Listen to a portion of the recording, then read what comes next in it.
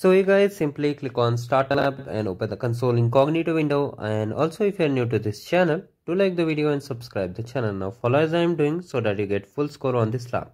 Now here simply click on I understand. Now you have to you can see here search box is there. Just type VPC and open this VPC and networks. And here only we have to create one firewall. So stay tuned. I will tell you how you have to do. You can just click on this firewall.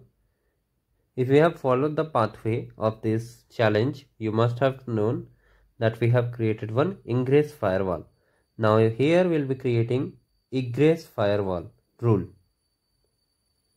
So just click on it. First of all, open the new tab and just open the Kanban application. Now just copy the name from here and just update the direction of traffic.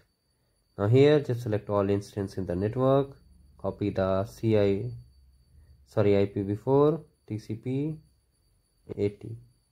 Oh sorry, by mistake I forgot to update the name. Again we have to come over here, copy the name carefully and just click on create, and that's the way we have to complete the lab. One more important thing I wanted to share: if you want to enable the check my progress bar for this particular lab, you can check the description how to enable check my progress. So do like the video and subscribe the channel.